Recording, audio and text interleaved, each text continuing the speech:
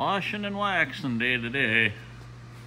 Never got my fall wax put on this machine, so figured I better get it waxed up while we had some good weather here. Cleans up pretty good.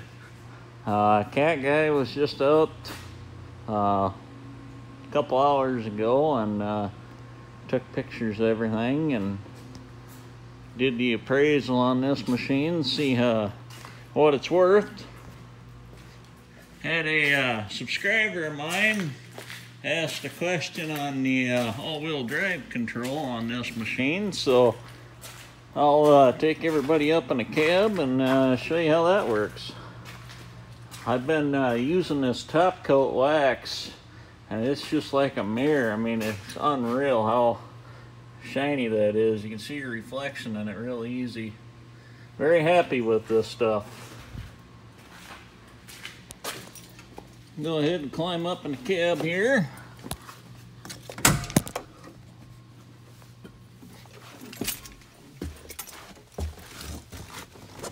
Got to detail my floor yet, but it's still sloppy in the shop and it's not much better outside, so we'll leave that for another day.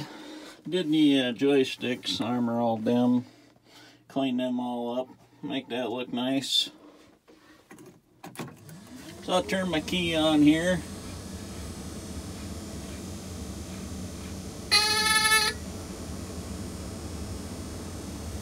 Let it go through its boot up.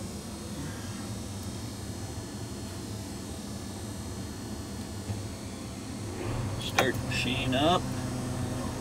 So if anybody's new to an M series, it'll have the steering not aligned like it just popped up here. What you got to do is you got to take your left joystick and just move it ever so slowly so that it catches your front tires the last place it was, and then you're good to go. So on a 140M3, the all-wheel drive control is right here. So you flip the switch and the green light will come on, and there's a plus and minus here. So in the middle, your front wheels will match your tandem speed. And then if you turn this to the right, so if you turn it all the way over, your fronts will be pulling approximately 50 to 60% faster, or they'll be turning 50 to 60% faster than what your tandems are pulling you along.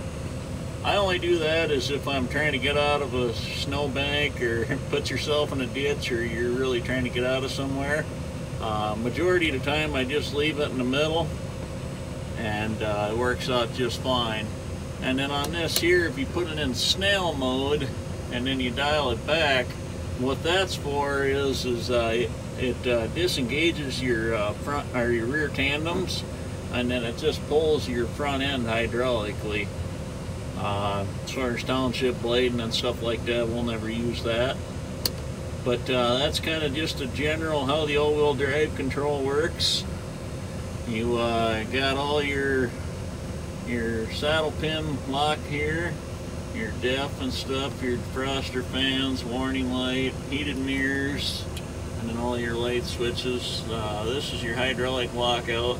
You can put that on if you got to go road the machine a long distance and you're worried about putting the whole board down when you're driving. You can lock that out, and the only thing that'll work is your steering.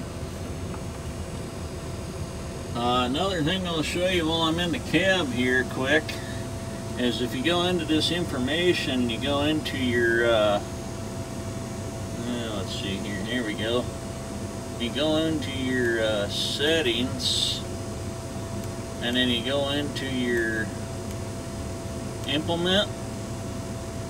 You can adjust your hydraulic settings here. You can have normal, coarse, or fine, and I run all mine on normal because that's pretty similar to what like the 140H's and how they reacted.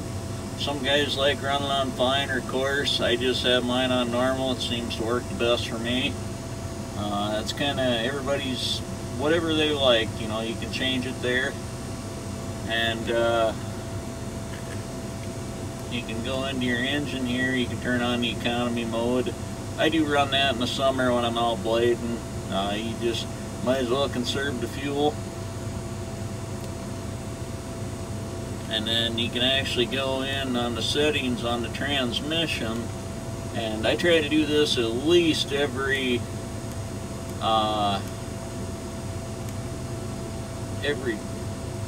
probably 50 hours or so, and that's to go through and calibrate. This here you can go in and change your what gear it starts out in fourth, and then it goes in reverse.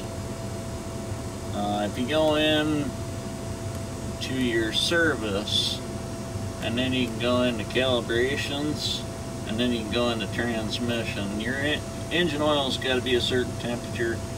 It's obviously not that warm since we just started the machine, so I'm not going to go through it, but if you click on that, it'll walk you through on how to proceed with the calibration. So I really like this machine. I possibly might have 2 new 140s coming. Not sure if I'm going to go with the steering wheel and levers or stay with the joysticks.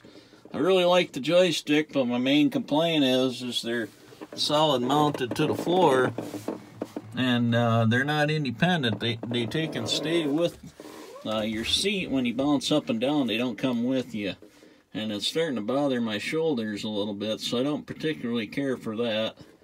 But otherwise, the machine's awesome. Great power, awesome visibility. I mean, there's no other machine on the market that you can see that kind of moldboard, pretty much see everything. And even with the snow wing on, you know, that's a big obstruction, and you don't even notice it in the M because they lined them wing mask up right where all your switches are and everything, so that's already a blind spot.